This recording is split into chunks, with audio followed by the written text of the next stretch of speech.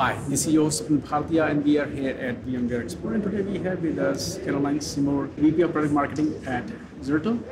First of all, thanks for joining me today. Oh, it's a pleasure. Good to be here. Thank you for asking me. Yeah, and this is the first time I'm talking to somebody from Zerto, so I would love to know a bit about the background of the company itself. Yeah, absolutely. Well, Zerto was founded in 2009, and that's when we first introduced hypervisor-based replication. And really, that was about transforming how disaster recovery was done. We brought our unique continuous data protection capabilities with our replication, the journal, the application-centric recovery to the market. And so that's been a core focus for since 2009, and we now have over 9,500 customers in about 100 different countries. And what you typically find is that those customers range from small, probably more mid-sized to large enterprise organizations, and it really does span a multitude of industries as well. We're particularly strong from a healthcare perspective, financial, government, manufacturing, but really it does span across all of the industries. When we look at data replication or backup, there are different terms, sometimes we try to look at the same problem. Bringing the data back, there has to be a copy of data. Where is it in the priority list of the companies, when they look at, hey, we have to add new feature versus we also have a backup strategy or replication strategy. Right. So where do you see how much awareness is there a company like that? We do want it, or you're like, we need to have this? Yeah, that's really interesting because backup typically, we think of it as periodic or snapshots. You're taking a snapshot of the data 4 hours ago, could be 8 hours ago. Backups you tend to do nightly. The difference with replication and the technology that we have in place is the fact that it replicates the changes over within, say, 5 seconds. You can determine through our journal and set different checkpoints. And so the difference is that you get a very low level granular recovery. So say, for example, that you are attacked with ransomware, for example, say at 10 o'clock in the morning. With snapshots, if it was 4 hours ago, you can only recover to 4 hours previous. And so therefore, there would be a 4-hour data loss gap or your nightly backup. Whereas with Zerto, you can actually recover to within 5 seconds of that attack. So you're 5-second data loss, which is basically you're mitigating any data loss at all. And the recovery time can be within minutes. And we are seeing, the growing cases of ransomware attacks keep happening. So once again, I'll go back to the point of the awareness about having a replication strategy in place, because this is something, it's not adding a new feature that can be delayed. When the data is gone, it's gone. Yes. So talk a bit about what you're seeing in the market. How much you have to struggle with those, the growing list of customers that you have to educate them versus they all they want is much more control over there. We did a survey, we sponsored a survey with IDC. And IDC found within that survey of 500 respondents is the fact that 79% of those respondents had initiated a disaster recovery event in the last year. But what's really interesting too is that 69% of those said that it was due to a ransomware or malware event. And so what's happening is that this is now becoming a disaster event. And so disaster recovery is becoming a priority for large organizations because they're seeing the need to be able to have that low-level sort of recovery, and they're considering it and declaring it a disaster. So that is one of the key things that we're seeing in the market. And we initiated last year, well, we've been enhancing our solution and we're up to 9.5 right now.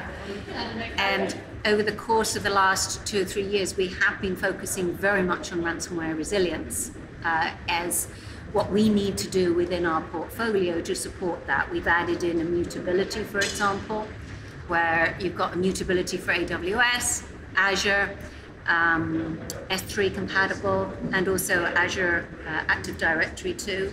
So having that immutability is almost table stakes now. Then we've added in a new Linux appliance, so that it's adding that additional security for organizations. And then just a number of other enhancements to the platform and the platform's capabilities that we support. So we've been really focused on that, and we have a big campaign around ransomware recovery, and that's been very well received. We have a Zerto free edition that we launched last year. No, actually earlier this year, sorry. Earlier this year we launched the free edition, which is proving to be very popular too for customers or prospects to be able to try it and see how quickly that they can get up and running with a solution like Zerto. If you look at the traditional IT world, the problem is still there, on-prem data, replication, backup is there. And when we look at the cloud-native workloads, the thing, because we are not looking at one specific data center, we are looking at multi-clouds. We are looking at on hybrid cloud. We are within cloud. We are looking at clusters. So, what kind of challenge is there that you see folks face? And once again, how is Zerto? You did talk about some work that folks are doing, but the challenges are kind of different or same? You're right. In 2009, most companies were using on-premises, and don't get me wrong, on-premise is still around and it's not going away. So really, that hybrid environment, and we're still talking a lot here. It's VMware Explore. A number of customers who've just got on-premises.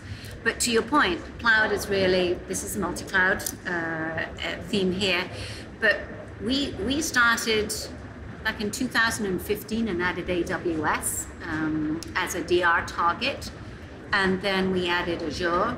We've added VMware on public cloud, where we can support Google, Oracle Cloud, or any cloud that supports that, public and S3 compatible. And so we're seeing a lot more companies now actually using the cloud as a DR target. What we're also seeing though is that obviously companies now have moved production workloads into, say, for example, AWS. And so now they need to be able to activate or orchestrate disaster recovery in the cloud.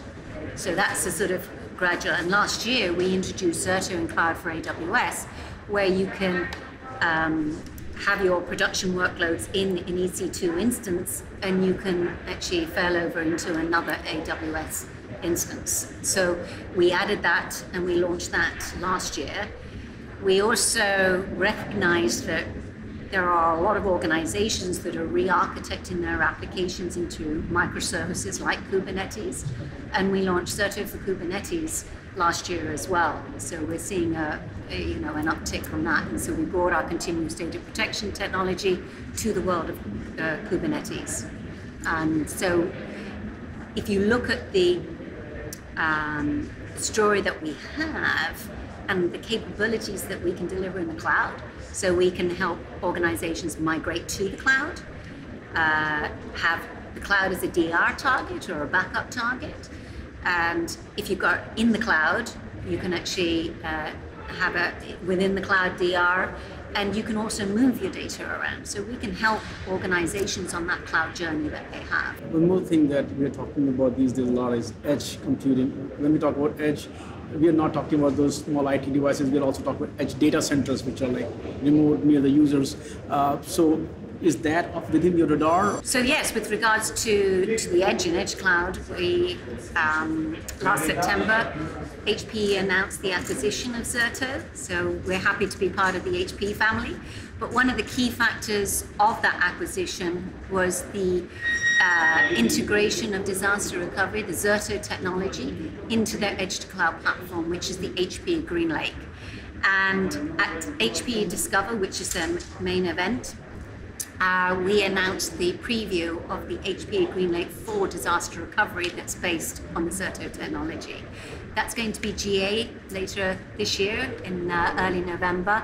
So that's really a start to help facilitate the edge to cloud and the ability to be able to do that. So you can orchestrate your disaster recovery within the Data Services Cloud Console and within the Great GreenLake platform. I mean, data production is a big, space. There are a lot of players, some very well-established players which have been around for a while. Then there are a lot of players who are born in the cloud-native world. They all bring different experience, different value. So how do you see yourself when we talk about being Kasten or Twilio or, Sios? Where do you fit and where do you see your position there? You're right. This market is very crowded. And so you mentioned like Kasten. Kasten got acquired by Veeam. So you've got players like Veeam and Commvault, Veritas, Cohesity, Rubrik. They've all come from the backup world. So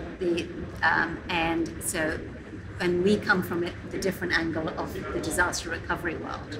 So we're coming at it from a different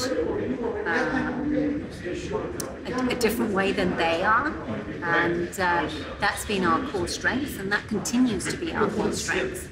And certainly, and it's exciting to be here at VMware Explore because a lot of our customers, and we have a lot of very, very happy customers here, so it's good to be back face-to-face with our customers. But we are, as I say, breaking into the Kubernetes because that is the next evolution, and we've brought our technology to the Kubernetes world. Caroline, thank you so much for taking time out today and not only talk about Zerto, but also look at the problem that is there. Not only, as you said, on-prem is not going to go away. I think we might even go back to on-prem in a lot of use cases because cloud can do only so much. And thanks for sharing, how the market is changing, how it's evolving, and how you're bringing those solutions to the customers. And as usual, I'd love to have you back on the show. This is the first time, so I'm happy to see you, but I'm looking forward to many discussions. Thank you. This has been great, and I appreciate you asking me along. So thank you.